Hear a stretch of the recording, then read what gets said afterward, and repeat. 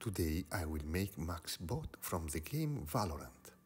Got to get the details here right. I wouldn't want to piss off MAXBOT and use the horse tool to smooth the entire background.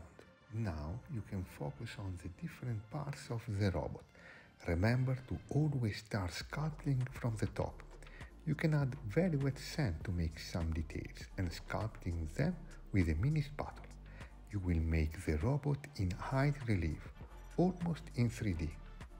You can use a smaller tool to draw the outlines of your details to have a shadow effect. The last micro components. Don't forget to draw the name. And MAXBOT is ready. There is an image in the monitor. Ah!